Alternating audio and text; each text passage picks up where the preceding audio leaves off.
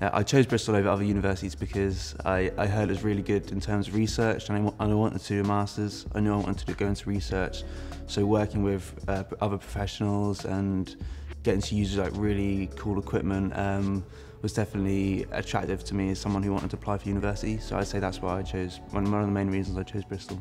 Also the city itself, it's so lively and exciting. I feel like no matter what you're into, there's always going to be something there for you. So many fun places to eat and drink, or live music and art. You can never get bored, really.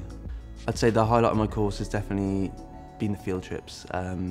We went to Santorini, and seeing firsthand the volcanoes of the area was really exciting. And on these field trips you get to bond with other people on the course, get to really know your course mates and the staff, so you get that connection.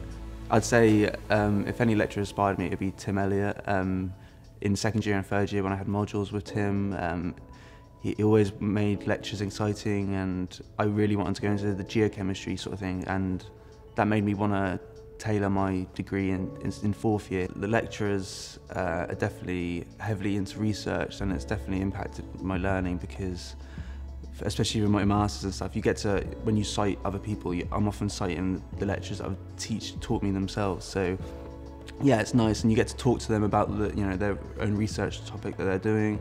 And if you're doing a master's like me, you get to really go in depth with the lecturers about that. And if you find something interesting that a lecturer has done a lot of research on, it's really insightful. So some of the cool equipment I got to use was one of the mass spectrometers.